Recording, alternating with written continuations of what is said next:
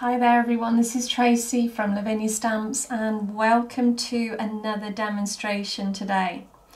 We're going to be using two colours from our Brushos. So I've got ultramarine and I've got yellow, which I think the combination work really well together. So it's going to be quite a dramatic scene. My base is the white Multifarious card. And again, you can cut this to whatever size you want. The technique will work on whatever size.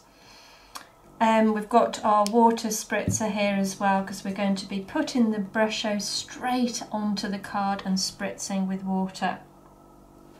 Okay, so let's get started. We've got the ultramarine, so I'm popping a little at the top here on one side and on the other. And I'm using the yellow down the centre.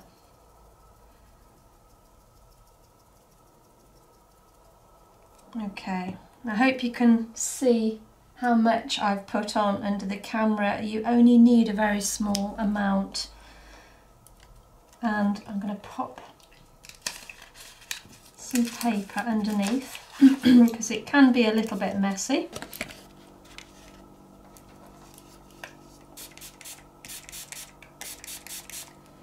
Okay, so you can see the blue either side and the yellow. Now we're going to tilt the card and just allow it to run down like so.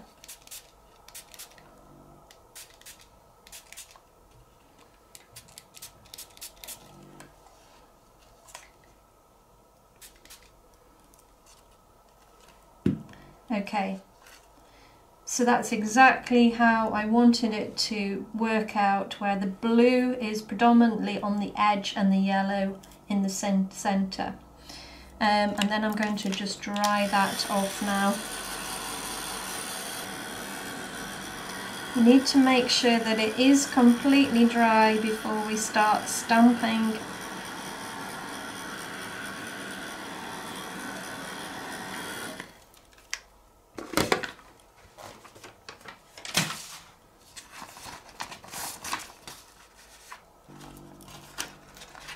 Multifarious card is really nice thick cardstock, so it will bend back into shape, and of course it will take quite a lot of water being thrown at it without it going translucent as some cards do, which is one of the reasons why I picked this card to always work with.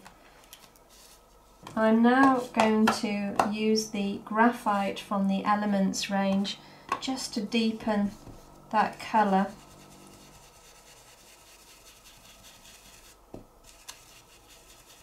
And again, just give it that sort of dramatic feel.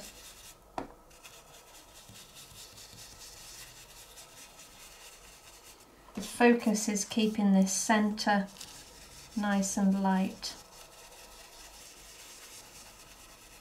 We can always add more as we go along, but for now that will be fine.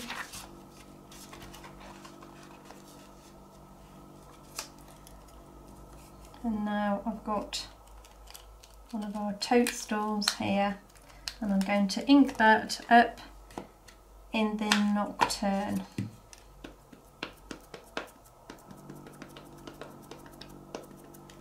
Make sure that that's covered. And then we're going to pop that down around about there, so it's in the yellow part, and that way the black will really stand out well. Give it a good press.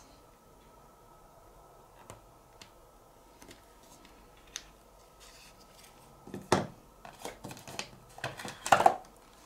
then I've got my mask here. I'm going to ground the mushrooms with the graphite.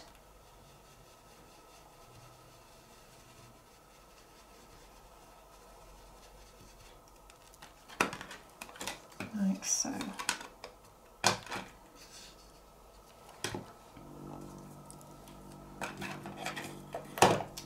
And the next stamp we're going to use is one of our lovely little fairies.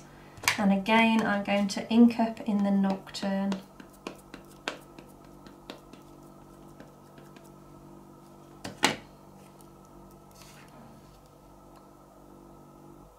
And I'm going to pop him right on the top.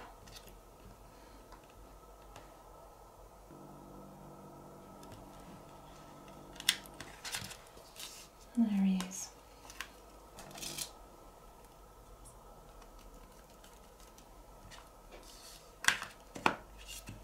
Now, if you haven't got this particular set of flowers, you can use any other silhouettes.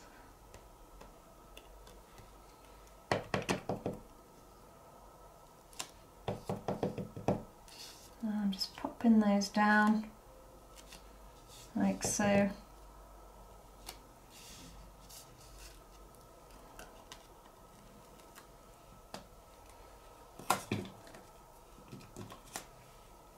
And we're going to have some hanging down from the top as well.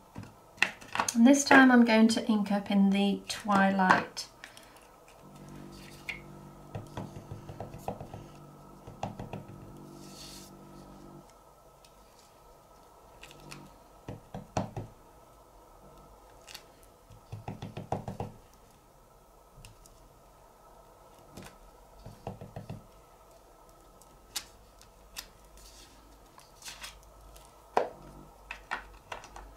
So I've got our gyp stamp, which I think is such a nice delicate stamp, great for sort of background work. And this time I'm going to ink up in the Versamark.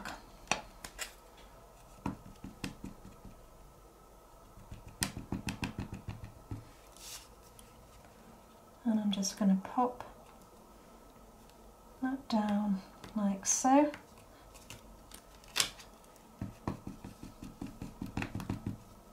And I'm going to do one on this side as well.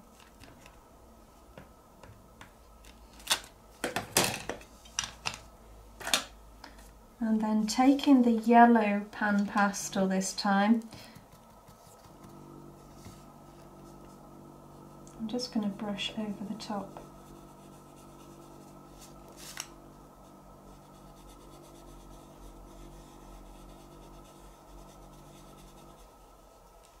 And it's very subtle, but it just picks up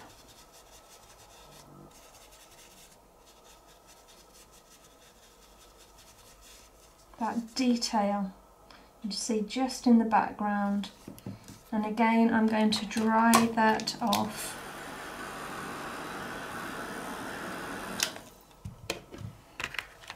I'm going to run the anti-static bag over the top.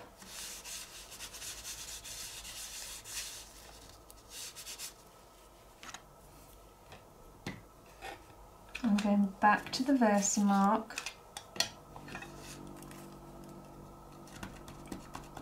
Inking up. And this time I'm going to emboss over the top.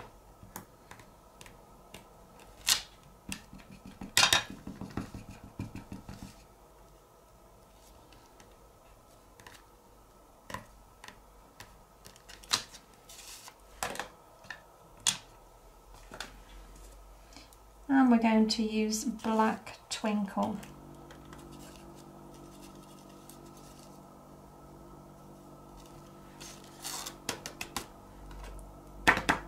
So just tap that off, and now we're going to heat that up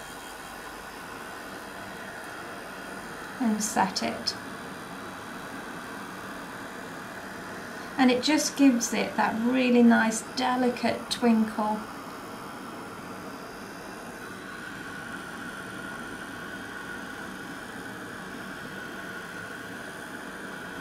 Without it being too sparkly, too glittery, just nice and subtle.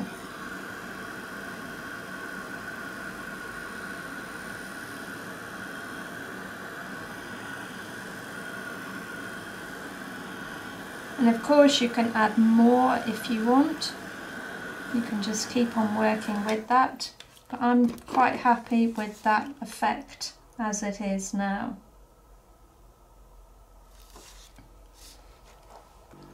So I'm going to add a few orbs now, so I'm going to use some of our pastel pencil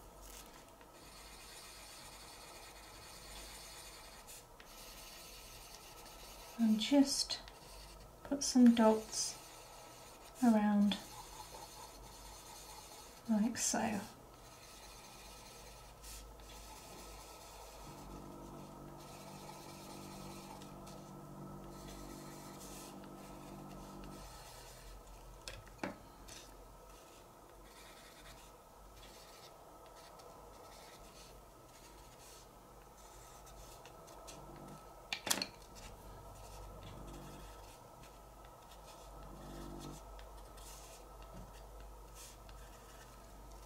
And then using the Posca pen, give that a good shake and then just tap the nib a few times till the ink starts coming out. And then in the centre, I'll just put some dots.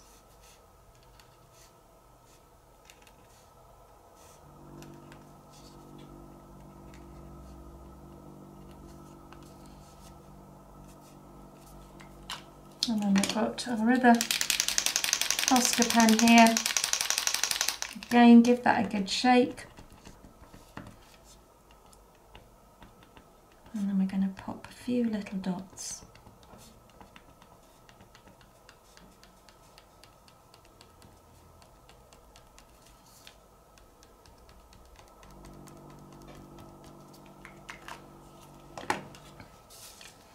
And there it is. So you've got different layers, as I say, with the pan pastel in the background, the yellow over the top of the blue, and then we've introduced the embossing powders over the top. So it's all about layering, which gives it that sort of three-dimensional effect.